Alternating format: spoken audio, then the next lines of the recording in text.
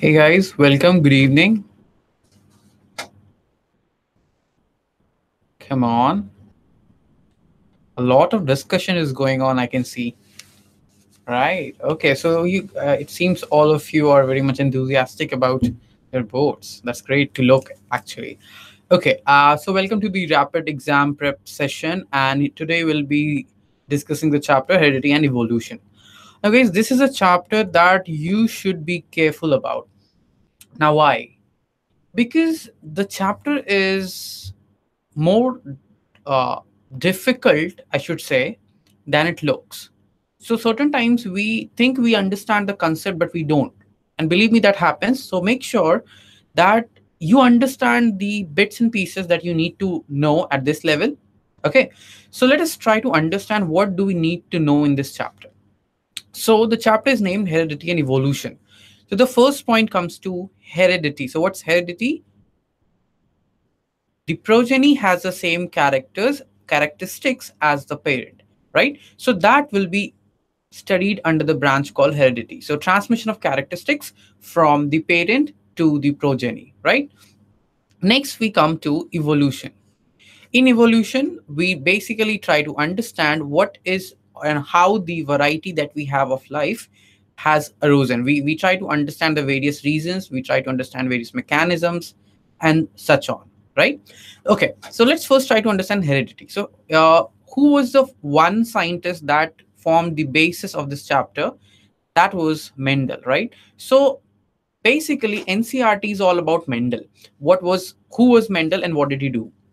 Now you have to understand two experiments of Mendel. First is a monohybrid and the dihybrid cross. You should remember that monohybrid cross, you only follow one character. Very importantly, people get confused here. So monohybrid cross is simply a cross where you're following one character. There might be other kind of heredities that would be happening at that point of time. For example, when you talk about TT, big T cross small t, you are following height, but that doesn't mean that big G cross small g won't be happening, right?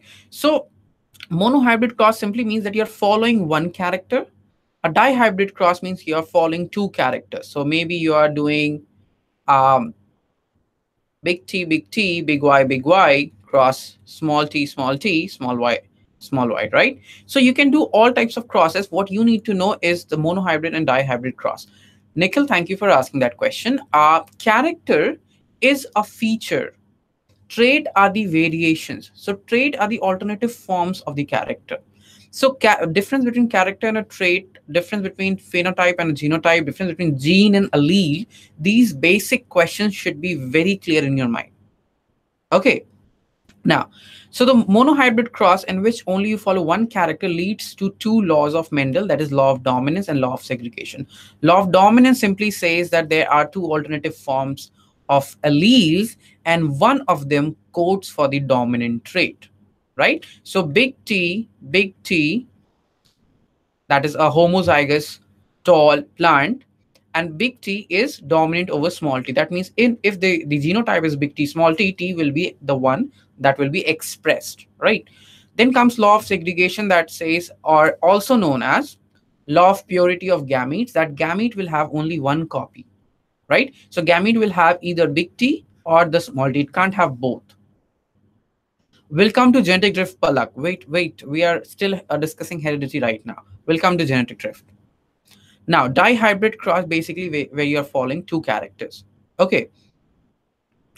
So, two characters led to discovery of the law of independent assortment. That means when I'm examining the height and the color of the seed, I should understand that height is not dependent upon the color of the seed and seed is not dependent upon the color of height. Their heredities are not entangled. They are inherited independent of each other, right? Then comes to the extensions of the heredity. Now, the three laws are the Mendel's laws, right? Sex determination and ABO blood groups are extensions of the heredity that you have to study. Now you'll might be wondering where is this in the NCRT. NCRT doesn't explicitly mentions ABO blood group system, but it is asked in form of a question, so you should be able to understand the three alleles IA, IB, and small I, which is also an example of multiple allelism. That means three alleles for the same character, right? And you should be able to understand the sex determination. Frequent questions that are asked is you might be given the genotype of the genotypes of the parents, and you will be asked to predict whether the what is the ratio of the boys to girls, right? You might be also asked, you might be given the genotype, let's say XX. You should be able to know that XX is a girl and XY is a boy, right? So these intricacies should be well learned to you. Now let's come to the concept, which is a bit more difficult than heredity, because heredity is simple concepts that were discovered by Mendel, right? Now evolution is where it becomes very tricky. So first, we try to understand the theory of evolution. That means how was the life created? You in NCRT, they are only given a brief history or brief understanding of the creation of life. That is chemical evolution. You have to know about the experiment that was performed by Miller and Urey. Okay, this might be asked in your exams. First thing, thank you, Nikhil, again for reminding that the ratio, the genotypic ratios and the phenotypic ratios for the monohybrid cross should be available to you. So 3 is to 1 and 9 is to 3 is to 3 is to 1. You should be able to deduce these ratios. You should be able to understand what the ratios mean. These are for monohybrid cross. For dihybrid cross, you only need the sorry the F1 and the F for F2. uh, you don't need the genotypic ratio, only the phenotypic ratio is fine, right? For monohybrid, you have 3 is to 1 and 9331 is for the dihybrid cross. Okay, so make sure that you remember these ratios. Mehal, wait a second. Trihybrid, no, Nikhil, you don't have to understand about trihybrid. What was about Miller, sir? Miller and Urey, they proved the theory of chemical evolution, that life arose because of the reducing conditions that was there present on the Earth that time, about 3.8 or 4 billion years ago, right? So you need to understand that experiment, and you can be asked to label it, but that comes only rarely. Now, theory of evolution, you should be able to understand the variation. That means variations, where do variations come from? Changes in the DNA, right? And sexual reproduction. You should be able to link this chapter to the chapter reproduction. So variations and sexual reproduction is kind of linked. Then natural selection, this question is very frequently asked. Why? What is natural selection?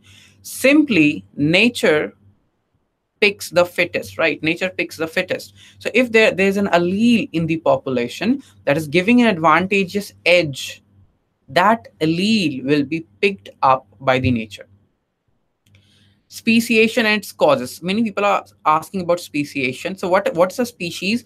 A species is a group of individual which can interbreed and produce, which can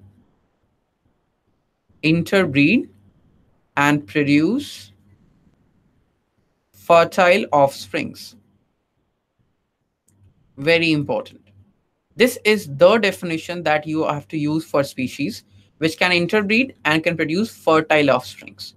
Now, speciation has certain forces or things that can cause, speciation. That can be natural selection, that can be genetic drift, right? That can be variations, also linked with natural selection. That can be reproductive isolation or geographical isolation also.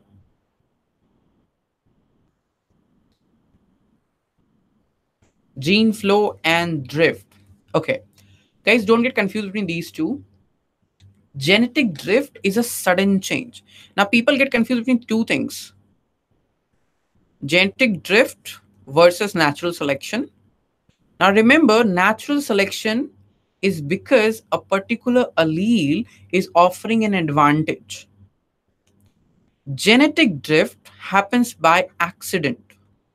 It wasn't planned. It is not dependent upon the advantage that the particular allele is providing. You remember the classic case of blue beetles and red beetles, right? The red beetles were tramped on by the elephant. Elephant did not differentiate between red and blue. It just happened to tramp upon the red beetles, and that is why the frequency of the blue beetles increased in the population. That was genetic drift. It's a sudden change that happens by accident. Natural selection, on the other case, is a gradual phenomena that happens because a particular gene or a particular allele is offering an advantage. Now, gene flow is when a population migrates to some other population. Difference between geographical and reproductive isolation. Reproductive isolation can be of various types, which basically makes sure that two populations can't interbreed. It may be because of geographical isolations. For example, a stream of river may separate two populations and make them reproductively isolated as well. But reproductive isolation can happen because of other features as well. For example, a horse and a donkey, they can mate, but they won't be producing fertile offsprings. Hence, they are two different species. Okay, so reproductive isolation can be reject because of rejection of gametes, right? A particular flower will be only able to fertilize the same species of flower, right? A mango flower can't fertilize a rose flower, right? So there is a gametic non-compatibility. That all comes under reproductive isolation. Then you need to understand the evidences of evolution. So what are the evidences of evolution? First comes the fossil.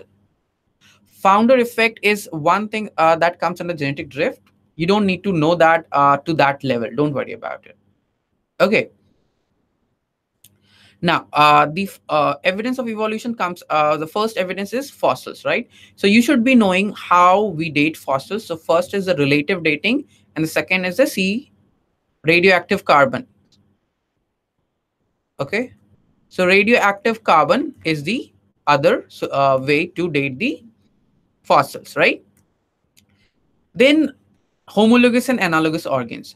You should remember homologous organs are those which have the same ancestry but may have diverged to suit the conditions. Analogous organs, on the other hand, they don't have the same ancestry, but they have converged to give the same fitness in or suitability in a particular environment. Okay. Carbon dating method. Okay, I will try examples of analogous organs and homologous organs. Okay, think about a bat and a butterfly. Both have wings. The purpose of both is to fly, but the ancestors of bats and butterflies are not one, right? So the wings of a butterfly and wings of a bat are analogous organs. They don't have same ancestry, but they have same design to suit their need. Homologous organs, if you consider, examine the forelimbs of the tetrapods. A cat's forelimbs are its feet. A human's forelimbs are its hands. A whale's forelimbs are its flippers. But they all have diverged over time so that they can adapt to their specific environments. So those are homologous organs because they all have the same ancestor. Okay. Why is DNA copying important? Issue because DNA, during the process of DNA copying, there are errors introduced in that. Okay, when not corrected, these may lead to variations. Okay. Evolution and speciation is creation of new species. Whereas when you talk about evolution, that is at the level of population. So evolution is heritable changes that occurs in the population. Okay. Okay, then human evolution, again, you have to just understand the evidence, not in detail, guys. For human evolution, you don't need to know the details. You can talk about the origin that was in Africa, and from there how they diverged to Central Asia and to North America and South America and so on. Right? Now let's try to practice a few questions. Before that, what are the important questions that can be asked? Anything can be asked from Mendel's experiment, but mostly they ask you the monohybrid cross. They don't ask you the dihybrid cross. Speciation, its causes, as I have listed here. Speciation, you can be asked about any mechanism. You can be asked to explain it. Make sure you do that. Evidence of evolution, fossils, homologous analogous organs, and the presence of vestigial organs. Even so, evolution by stages, that also presents some evidence towards that. Why was pea plant used? Several factors. First, it has a very short generation time. It had very easily observable traits that too, which can be easily observed and made difference into. Now, this is a question that appeared for last year theory. A Mendelian experiment consisted of a breeding pea plants bearing violet flowers with pea plants bearing white flowers. So, who will tell me, are violet flowers dominant or recessive?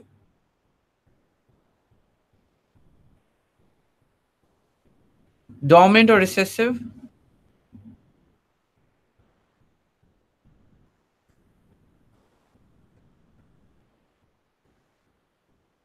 Okay, so violet flowers are dominant, right? Whereas white flowers are recessive. That is why I've used small v for white, whereas big V for violet. What will be the result of the F-geny? Progeny, right? So we know the gametes will be capital V. Always try to list it like these. This is the P generation. This is the gametes. And then we have the F1. So that comes together to capital V, small v. And we know because the violet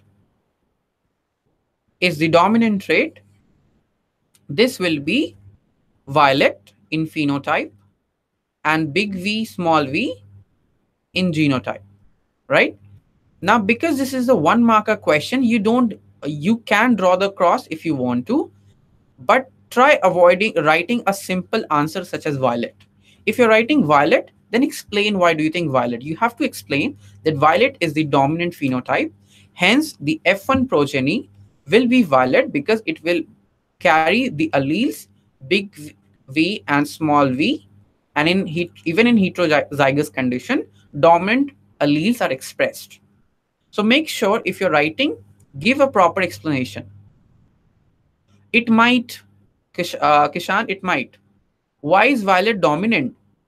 That is something that is way out of your, scope right now, Jyoti. Now, what are fossils and how is the age of fossils determined? So what are fossils? Fossils are impressions of the past life forms that are there, that are found in several layers of rocks. How is the age of fossils determined? Molecular phylogeny. I will answer that issue just a moment. How is age of fossils determined? So first, you have the relative dating. So you should be understanding what is relative dating. So if we have different strata, if we have different layers of fossils, so the one that will be near top will be a younger species, whereas the one near the bottom will be an older species, right? So this way. Next is the radioactive carbon dating. Because of the radioactivity of carbon, so we use the ratio of the normal and the radioactive carbon, that C12 is to C14, to determine the age of fossils. Two methods are used. Okay. Artificial selection. Artificial selection that was performed by wild cabbage led to evolution of many plants. For example, cabbage and cauliflower examples. So cabbage was selected because of the apical buds, right? Cauliflower was selected because of the flower, right? So these are the things that you should be, in fact, you should remember the other examples as well, but these are the ones that are frequently asked. Okay, now sample paper questions. These are the questions that have appeared in the sample paper. Let's try to understand this. How do we understand that violet is dominant? Vishesh, see, if the F1 is heterozygous, it has capital V and small v, right? So the capital V or the violet trait is even expressed in the heterozygous condition. So because of that, we know that violet is dominant. A recessive trait needs to be present in homozygous condition to be expressed. Okay. Uh, I don't understand artificial. Nishant, artificial selection is where an artificial force, such as mankind, has picked a certain trait, and eventually it evolved. For example, wild cabbage was just a plant, but then we started selecting those plants which had bigger flowers, and gradually we took we took the evolution forward to this, that we now have cauliflowers with really big flowers. The ancestor did not. Okay.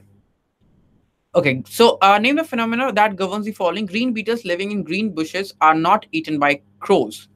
So green beetles are living in green bushes.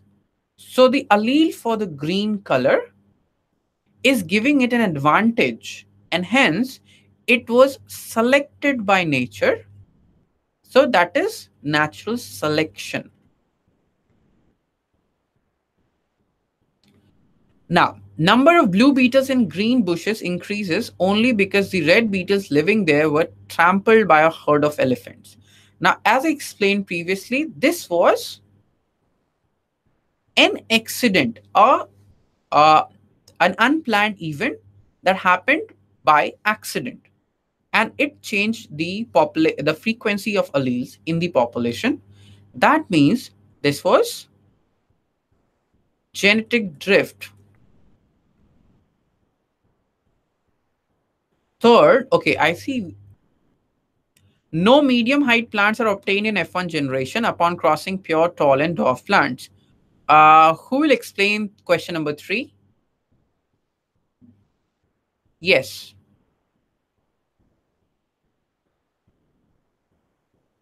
Come on, question number 3. No medium height plants are, guys, these questions are important because these are from the sample papers that have been provided by the CBSC. Make sure you're focusing here. Dominance. Yes, that's correct, Ashok. Because we have only dominant, the traits are the pure tall is dominant over dwarf. But remember, the ABO blood group system has codominance as well, right? So you should be able to understand the difference between dominance and codominance. Not for medium height, Agarwal, the better thing is a law of dominance, not segregation, Ayusha. Now, fourth, tail. Okay, I think you're answering for fourth. Tail of mice was surgically removed for several generations. Still, mice had tails in the following generations. Can someone answer this fourth question? Sia, there was no reason for that. The elephants happened to put its foot upon that. There was no reason. That is why we call it genetic drift, because it happened by accident. Simple as that. Yes. So the surgical removal was a change in the acquired characteristics. It wasn't an inherited characteristics, right? That is why. Fifth, a migrant beetle reproduces with local population. As a result, the gene of migrant beetle enters the new population, right? So this is gene flow.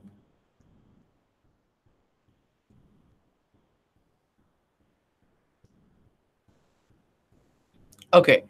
Now, what are the important things that you should keep in your mind while you answer the questions in the exams? Here you don't have diagrams, but make sure you learn via diagrams. What do I mean by learn via? Many people confuse between yellow seeds and green seeds. So green seeds are recessive, yellow is dominant, right? Whereas green pods are dominant and yellow is recessive. People generally forget that. Even I forget this sometimes, but make sure that you know this. Follow mark plus one scheme. This chapter is entirely dealt in points. So if you don't answer in points, then you won't end up having marks. uh Srivastav Mridul, synthetic theory of evolution, believe me, you don't need right now. That is why I'm not answering that. That's not at your board level. Don't worry about questions right now. This session is specifically designed just to give you a view of what is important from board point of view, right? Okay, so here you'll have a lot of questions where you might be asked to draw or to chart uh, the crossings, right? So if you're asked uh, cross small t, so make sure you're doing the crossing. Even if like the question that was for 1 mark, make sure you're doing the cross, because this only makes sure that you know it very well. Now, in this chapter, make sure whenever you have such things, you are answering via the flowcharts or diagrams. And make sure you have revised, because certain times what we do is we calculate wrong ratios, and that ruins all the part. Okay, genotypic ratio of the dihybrid cross. Okay, I can't explain it here, but genotypic ratio is the ratio of the genotypes, right? It's a long ratio. You don't need it for the dihybrid cross. You only need the phenotypic ratio. 9:3 is to 3 is to 1. 9 is dominant for both. 1 is recessive for both. 3 is dominant for one, recessive for another, and the other 3 is recessive for one, dominant for other. Okay, so you just need the phenotypic ratio, not this genotypic ratio. Molecular phylogeny. Phylogeny is the study of uh, evolutionary characteristics, right? So it's a study of evolutionary history of any organism. When we study that using the molecules like DNA, proteins, that is molecular phylogeny. Okay, law of segregation basically is that the gamete is pure for an allele. That means if there are two alleles, big T, small t, gamete can have only one. It can't have both. Okay, age of fossil syndrome can be identified by relative dating, or it can also be done by the radiocarbon dating. Okay, guys, so that's me signing off. I hope you people were able to make use of this. Bye, and see you in next class. Try to revise this chapter, and because it's really sometimes complicated. Okay, bye bye. Okay, wait. I'll take this last question. Codominance is when the two alleles, in case, for example, IA is codominant over IB, that means both the alleles will be expressed. That is how you get the ABO blood type. You have both the alleles IA and IB expressing. Okay, guys. So bye. That's me off. We'll talk more about it. More about the next chapter in the next class.